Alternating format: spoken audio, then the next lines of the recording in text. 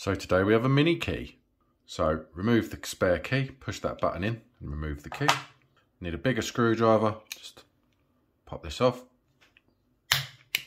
Pull the key out, grab your spare key and just pull it up. So we have a 2032, affiliate link in the description below. When putting it back, just be careful of these two tabs.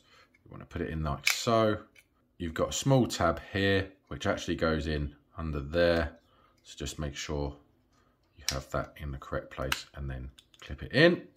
Grab your housing, slide it back in, grab your cover. I like to just slide it in there and then just clip it in. Get your spare key. Job done. Don't forget to like and subscribe.